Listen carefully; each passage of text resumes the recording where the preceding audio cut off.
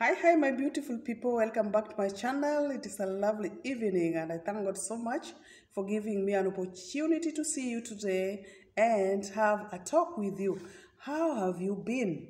And it is a Friday, and in our country or all over the world, it is a holiday, yeah, for our brothers and sisters, the Muslims, the Eid. They are breaking, they are fasting today, and it is a lovely day. We thank God so much because our God is faithful. And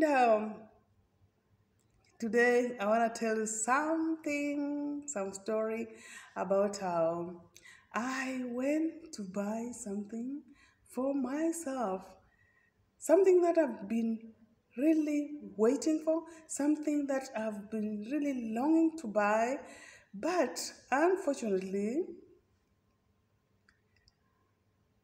when I got into the shop, oh my God, I got disappointed that I could not find the one that is fitting me. I wanted some shoes. I wanted to buy some sport shoes for me so that I can walk comfortably.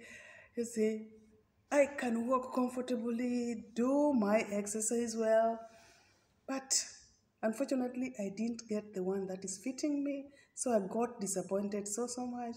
But it's not the end of the deal. I'll still go for it. Yeah, I'll arrange myself well and look for what exactly that I want. I know how it feels, the way one feels when actually you wanted to buy something and very ready that you want to own something, you see. For example, you want to own a house, you want to own a car, and you're very ready.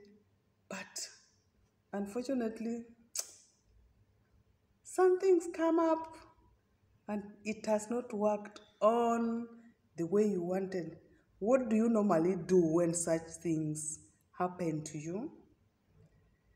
Do you get so much annoyed, or you go and look for another alternative, do something else, go take yourself out and at least enjoy yourself by eating your favorite meal or your favorite drinks so that you feel good? Come on, what do you do? What do you normally do when you get disappointed? You really wanted something so much, and it has reached a time where you are ready to go for it, then it's not there. And so you need to wait for the next time. Are we always ready to wait for the next time? Or when we get disappointed, we become angry and we say, so to hell, I will not buy this thing again. I don't want it anymore. You see. You just wait for the best time for it to come so that you own what you want. In life, we want so many things. We have plans. We need so many things. Hey, for example, sometimes you are married, you want to get a baby, and when you try, it's not working. Or by the time you want it, it's not coming up. So you run up and down in deep thinking that, oh, is it that you are not going to get that child or whatever? But maybe it's not the right time for you at that particular time. And maybe there will be the right time for you that you'll get your baby. And things will be okay. Yeah. So it is a lovely day of the holiday that we have. And I'm wishing you all the best because it is a weekend again. And since that it is a weekend, we have a lot of activities to do over the weekends. We know all that. But you may find yourself doing some things that are not worth it. And you feel inside you that you don't care. But later on you regret. So Weekends, we have to be very careful with what we do. We have to choose doing the right things so that we don't regret later on. Uingie hapo kidogo tu. Don't destroy your life. Don't destroy the people around you. Don't destroy your character. Don't destroy your personality. But remain whom you are. Be yourself always. Even if it is a weekend, be yourself. Know that doing the right thing is the best thing in life,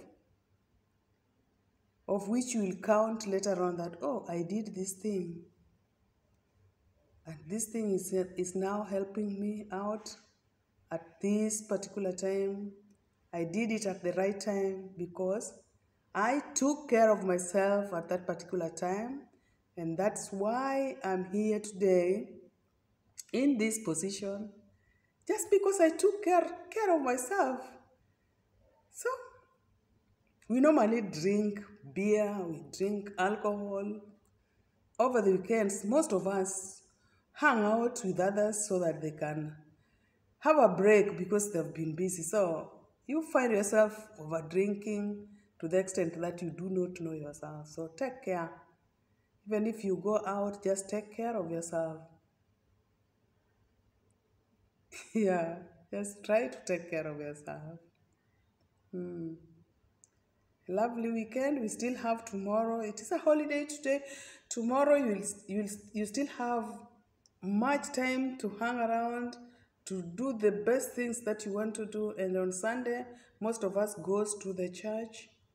And the weekend shall be over again as we wait to start off our new week. Very ready to do our works as usual. Because if you don't work, if you don't do any work, you will find yourself